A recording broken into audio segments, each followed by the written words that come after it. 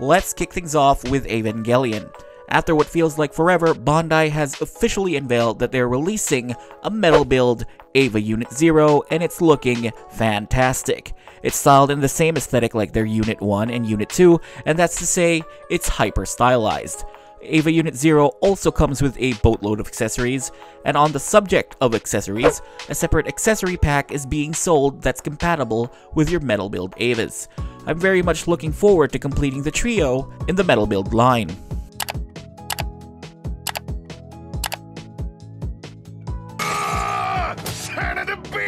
And speaking of completing the trio, we also get a first look at their Dynaction Eva Unit 0.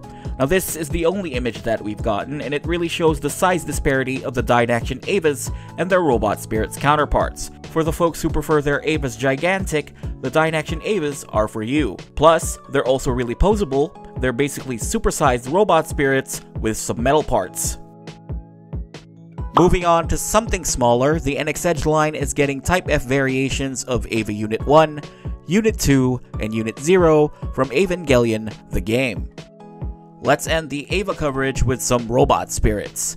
They showed off the new Eva Unit 1 and the Eva 13 in this interesting backdrop, which is a reference to the final Rebuild movie. Another interesting display is this photo. I originally thought that this is the Eva Unit 8 we're getting early next year, but according to the product description, it seems like we're getting another Unit 8 based on how it appeared in the third Rebuild movie, and the one beside it is the Eva Unit 2 Beta. Hopefully a Mark 9 is in the future.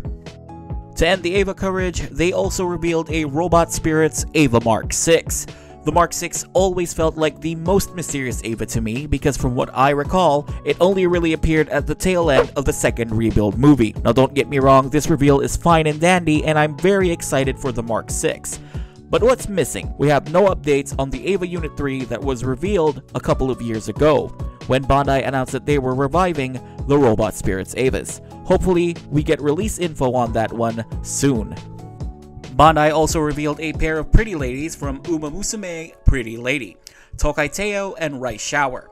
When I first saw these two, I immediately thought, isn't this more of a Figma thing? I have no prior knowledge of Uma Musume, but speaking of pretty ladies, Bandai also unveiled SH Figuarts Miss Pac-Man. Pac-Man as a whole is an interesting choice to join the SHF line, but the classic video game franchise deserves some love too. And speaking of classics, Zatch Bell is getting the SHF treatment starting with Kyo and Zatch, a series that I vaguely remember watching when I was younger. Another series from my youth is Digimon, and when I saw that there was a Digimon exhibit, my heart stopped a little and hoped that we were getting new figures. And, well, we are. But it's another premium recolor. This time Gallantmon/Dukemon, which don't get me wrong, I want this guy. I never got the original release, but I was hoping for new characters, like maybe Seraphimon or Magnadramon. Good news for Sailor Moon fans though, as SHF Eternal Sailor Moon was on display. Hopefully release information is sooner rather than later. Star Wars is still ongoing in the SH Figuarts line, and they revealed Moff Gideon and Luke Skywalker Mandalorian version. Surprisingly, Marvel didn't reveal any new Spider-Man No Way Home figures, but we did get to see the Spider-Man Black and Gold suit and the Spider-Man Upgraded suit on display. Shang-Chi and the Legend of the Ten Rings is getting an SHF of Wenwu. And the only Avengers Endgame figure that was on display was Iron Patriot Mark IV.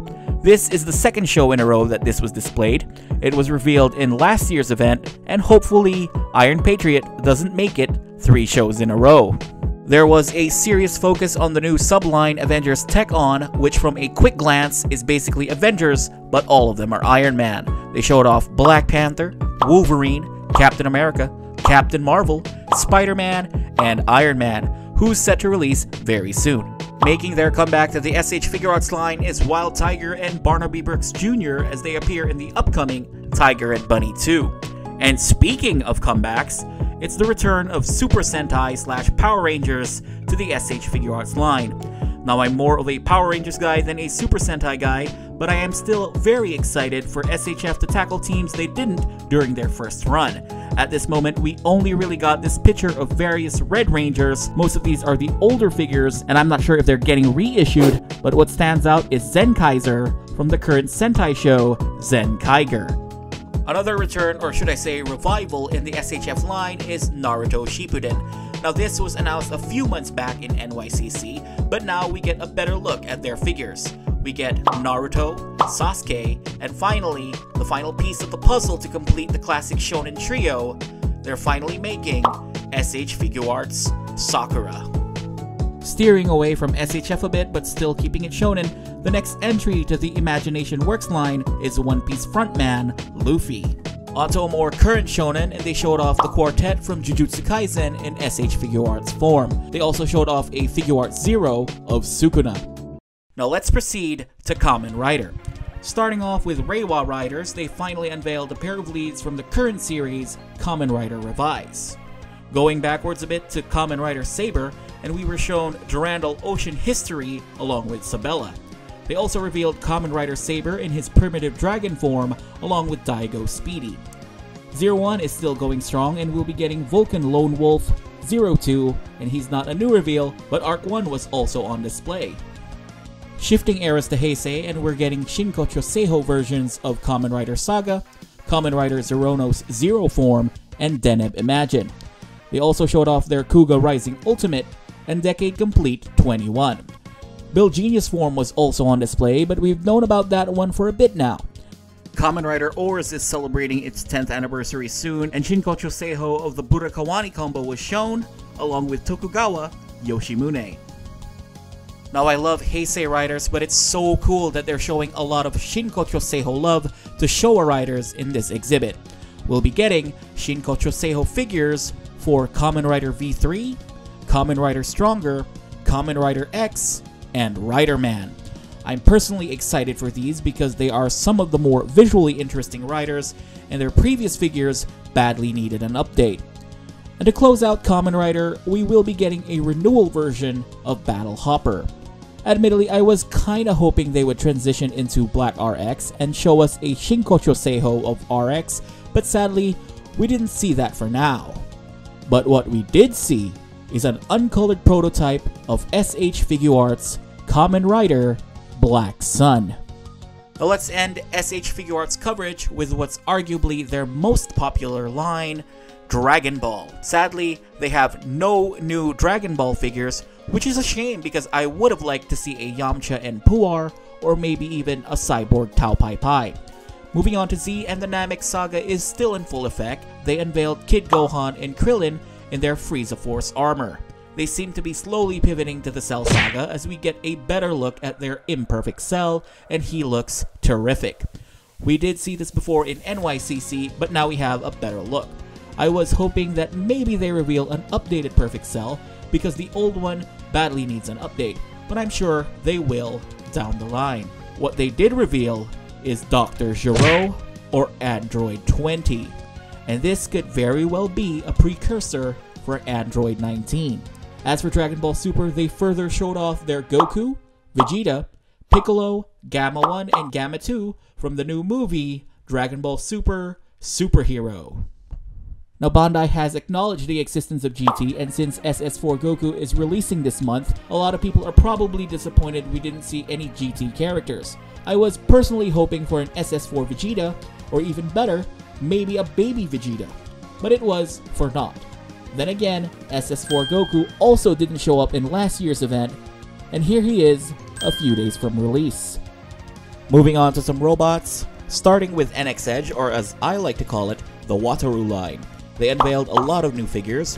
I wish I could provide more commentary, but the only mech I know from this series are Ryujin Maru and Ryusei Maru. Brain Powered is making its way to the Robot Spirits line, and we've had a trifecta of reveals. Kyokai Senki is a current mecha anime that I've yet to watch, but following the release of their Robot Spirits Enbu, we're getting 2 more Robot Spirits figures from the series. Aura Battler Dunbine is still going strong, and we get a display of their Robot Spirits Bozun General Use and their Robot Spirits Skulma. Steering away from Robot Tamashii a bit, and High Metal R is getting L-Game Mark II from Heavy Metal L-Game. Speaking of High Metal R, Macross is getting a bit of a revival in the line as we see Roy Foker's VF-0S, a Destroyed Tomahawk, and Hikaru Ichijo's Super Valkyrie. And since we're in the topic of Macross, we're getting a replica of Ronka and Cheryl's microphones, and from the product description, they aren't fully functioning mics. DX Chogokin Kairos Plus was also on display, both in Hayate and Mirage's colors, just to taunt the ones who took an L on pre-order night, like myself. And additionally, they showed off the super parts for Hayate's Kairos Plus. They also revealed a DX Chogokin VF25 worldwide version, as well as a teaser image for a DX Chogokin YF29 Maximilian Genus. Moving on to Soul of Chogokin, and Mazin Kaiser is getting a special 20th anniversary SOC. Shin Getter 1 is finally getting an SOC, and despite having a glut of Shin Getter 1s in the market, this seems to be the most anime accurate yet. The King of Braves is getting some buddies, as Choryujin and Dimension Pliers are also joining the SOC line. And additionally, they also teased Gao Fai Gar with Repli Gao Gai Gar. And to add even more to that, Triple G's brave brethren, King X Kaiser, is also joining SOC. And as a final addition, the man himself, Gai Shishio, is also getting a Soul of Chogokin. They also showed off Soul of Chogokin number 100, Gai King and Daiku Maryu, and it's looking massive. A separate power-up set has also been revealed. SOC 101 Dai Tetsujin 17 was also in the show, along with Dai Tetsujin number 18. And finally, SOC Mechagodzilla Type 3 Kiryu was also on display. And since we're on the topic of Godzilla, they also showed off their Monster Arts Godzilla 2004, along with other figures we already knew were coming. SRW 30 has been out for a bit now, and we're getting a metal robot of Hookbane 30th. Not to be confused with Metal Robot Hookbane 30, which is the one that comes with the game and being scalped to hell in the secondary market. Hookbane 30th is cheaper, but it's far from inexpensive. Moving on to some metal builds, and I still can't quite figure out why there's a subline called Dragon Scale. It made sense for Ryujin Maru because he is a dragon, but for the newly revealed metal build Serbine, it kinda doesn't make sense. Naming specifics aside, Serbine is looking fantastic. But for me personally, the show stealer, and the item I want the most beating out the metal build Ava Unit 0, and a certain metal build that I'll get to later, it's the metal build Guren Sai 10. Despite being teased a few days ago, I was very excited when I finally got to see it online. The Guren is one of my favorite mechs, it's certainly my favorite nightmare frame, and I'll try my best in getting and reviewing this one. Let's end the coverage with Gundam. Crossbone Gundam is getting a whole lot of love as they revealed 2 more robot spirits from Crossbone Gundam Dust. They also showed off their metal build Crossbone Gundam X0 full cloth. The Ver Anime subline is focusing on the 08th MS team, and I'm all for it. They showed off their Gundam ground type, Jim ground type, Zaku 2 JC, a bunch of option parts, and much like he did in the OVA, Norris Packard steals the 08th MS show with a reveal of an updated Goof Custom. And they even showed this off in a diorama recreating one of the show's best scenes when the Goof Custom absolutely brutalizes that mass prod gun tank, which apparently we're also getting a robot spirits of. And just as I said that I'm done covering Seed, Bandai went ahead and revealed a brand new Strike Gundam. Moving on to Cost Signature, we finally get an update on the Methus Kai. If anyone remembers, this was revealed nearly a decade ago, and hopefully it won't take as long for the actual release. We also caught a glimpse of their Proto Rick Diaz that was also in the show 2 years ago. And finally, the big one in terms of Cost Signature, they showed off to see Gundam Hathaway version. And I cannot wait for this big mamma jamma.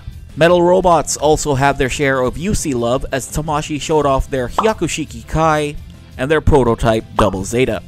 The TR6 Hazel was also on display, but this time we get to see it with the G parts. Here's the Hazel Hurududu, and it's looking quite sharp. The metal robot Wing Zero was also on display, and sadly this guy got delayed to a December release. Gundam Epion was also on display, and it's looking fantastic. Epion isn't due for release until next year, and I will be reviewing this one too. Surprisingly, no IBO for the metal robots. I was hoping that we would see that Kimaris Vidar that they teased a few months back. Onto Metal Build / Metal Composite, and they showed off their Metal Composite Zaku 2 Shin Matsunaga and Zaku 2 Johnny Raiden. The Metal Composite Wing Zero EW early color version was on display, and one of the most notable images is it seems we're also getting a Metal Composite Death Scythe EW. We got a teaser silhouette of a Metal Build Strike Noir, and a back-to-back shot of the Metal Build Astray Red Dragon and Astray Blue Frame with a sniper pack. Hot off the heels of the Metal Build Freedom and Metal Build Justice, Tamashii reveals the big bad from the series, Metal Build Providence Gundam. But don't get it wrong, friends, it's not the biggest reveal. Because finally, to kick off the Accelerate UC plan for Metal Build that was announced a year ago, we're getting Metal Build Hi-Nu Gundam. Now for a lot of people, the Hi-Nu is the show stealer and it looks amazing. Now I gotta be honest, this is not an indictment on the Hi-Nu, but the regular Nu deserves some love as well. We have 3 to 4 metal robots of the Hi-Nu, and it's also kickstarting the Accelerate UC in the metal build. I guess the Nu did kick off the metal structure line, but that's out of a lot of people's price range. And speaking of metal structure, let's end this episode with the metal structure Sazabi. This has been 2 years in the making. I remember it was teased as early as when the metal structure Nu got released, but this big boy is looking awesome. I'm personally priced out on this line, but for those who want the biggest and baddest version of the Sazabi, there you go.